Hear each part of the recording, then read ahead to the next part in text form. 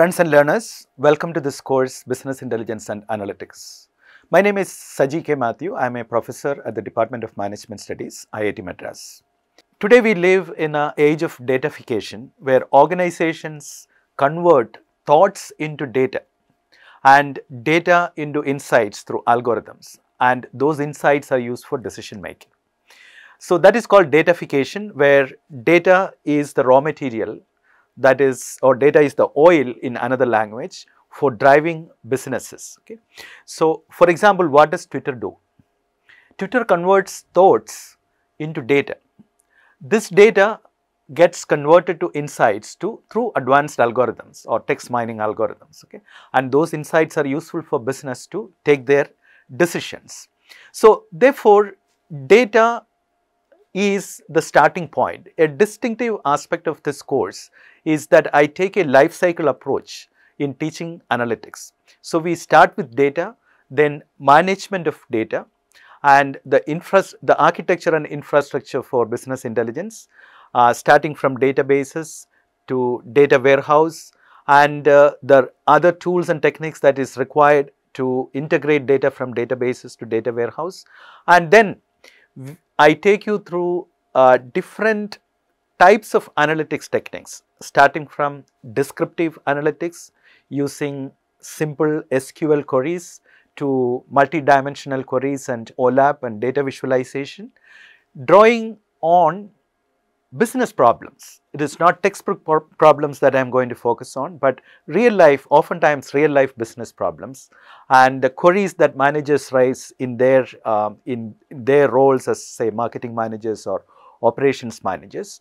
Those are the queries that we will try to analyze in descriptive analytics. Okay, then I will take you to a stage, to the next stage, where you will learn explanatory and predictive analytics. Okay. So for that purpose, we will use data mining techniques. You will also learn how to convert a business problem through a thought process into analytics problems. Okay. And when a problem becomes an analytics problem, you need data, you have variables, you have models, and then you have model building. And you may use the model to interpret, you may use the model to predict, and therefore you need to interpret and use the outputs from the algorithms. Okay. So that is a whole analytics process. Okay. And it, as I said, it follows a life cycle. Okay. And the insights go back into business decisions, and sometimes improve business decisions can improve business performance. Sometimes they don't. Okay. And therefore you need to rework your analytics strategy. So this is the whole course, and in particular you will learn regression as one explanatory model, and you will also learn classification techniques, both supervised and unsupervised techniques. You will also learn machine learning technique ANN to model capital market financial time series. And at the end, you will also get familiar with the unstructured data and its analytics using text mining techniques. Okay. So that's the sort of broad content of the course, but this course has a business perspective.